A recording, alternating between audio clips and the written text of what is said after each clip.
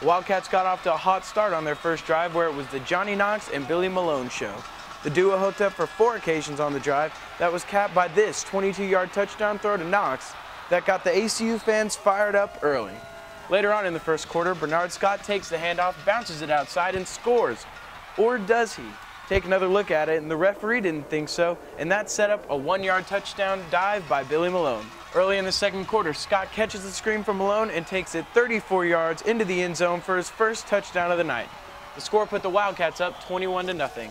West Texas A&M quarterback Keith Knoll just couldn't get comfortable in the pocket as he was sacked twice here, and the ACU defense hounded him all through the first half.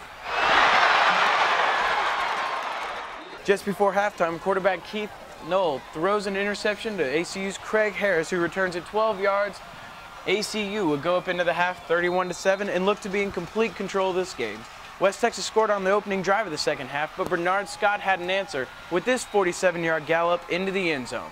Both teams would trade punts, and then the Buffaloes scored on this 7-yard touchdown reception by wide receiver Seth Hayden. West Texas A&M pulled off an onside kick, and on their first play, Keith Knoll laid out a beauty for Charlie Martin, who takes it 55 yards for the Buffalo touchdown.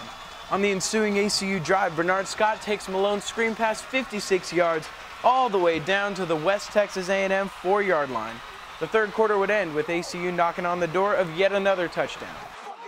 On the first play of the fourth quarter, quarterback Billy Malone fakes the handoff and fools everybody for the 2-yard rushing touchdown, his second of the game. West Texas would keep it close with a score of their own until Bernard Scott shut the door, taking this one 65 yards to pay dirt. This put the Wildcats up for good, 52-35. This marks the second time this year that ACU has unseated a top 5 nationally ranked team.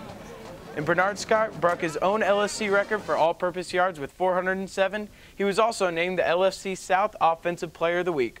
On the defensive side of the ball, Craig Harris had 2 interceptions, 6 tackles, and a forced fumble, and was named LSC South Defensive Player of the Week.